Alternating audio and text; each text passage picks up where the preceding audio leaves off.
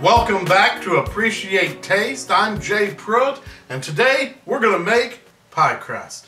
You can use this for sweet pies, you can use it for savory pies. It's really simple to make. I'm just going to go step by step here with you and show you how it's done.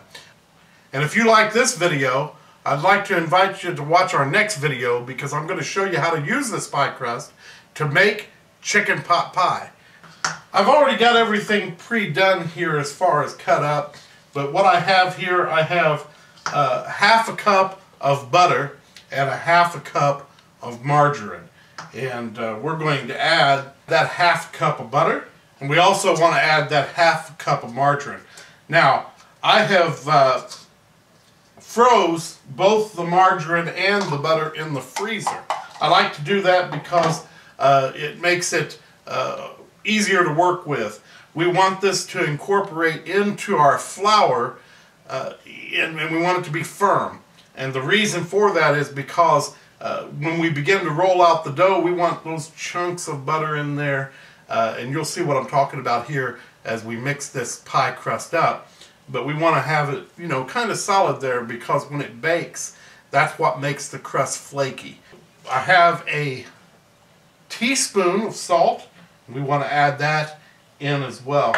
And what I'm going to do before we add anything else in is I'm just going to take this cutter, I'm going to mix everything together like this, and I'm going to keep going until I get that margarine and butter incorporated in really nice.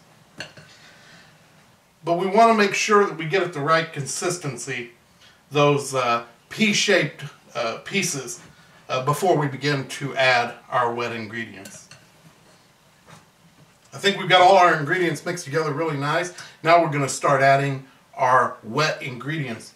What I like to do is take a tablespoon of vinegar and add the tablespoon of vinegar to my dough.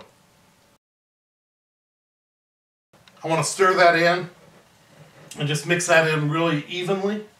We don't want to get our dough too wet. We don't want to make it sticky.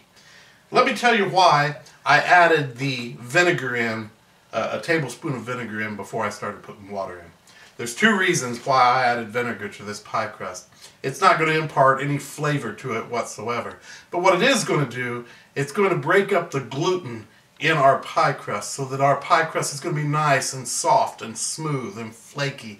And that's what we want.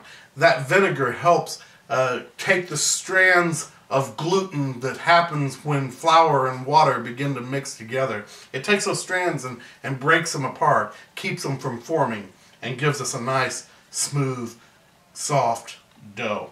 The second reason that we use a tablespoon of vinegar is because it keeps the crust from browning too much when you bake it.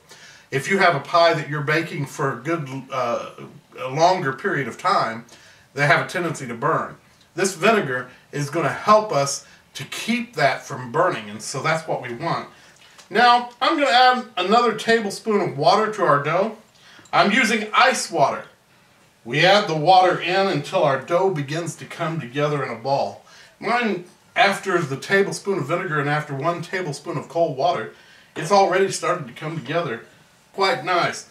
Now, if I was going to make a 9-inch pie, maybe an apple pie or a cherry pie, I would want to divide this into 2 equal portions and roll them both up into a ball, flatten them down into a disc, and then I want to wrap them and put them in the refrigerator and let them sit for 4 hours, maybe even overnight. That wouldn't hurt anything. But I'm not going to do that. I'm going to make some smaller chicken pot pies. They're going to be in smaller ramekin dishes. And so because of that, I want 8 balls of dough. 1 for the bottom and 1 for the top crust of each pot pie that I make. Once I have rolled these out, I'm going to wrap them and I'm going to put them in the refrigerator.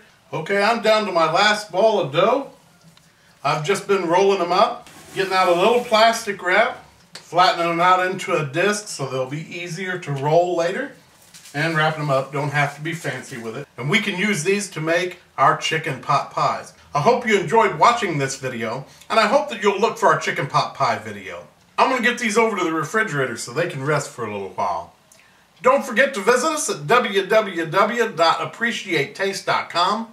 Like us on Facebook, and until next time, don't forget to make it with love.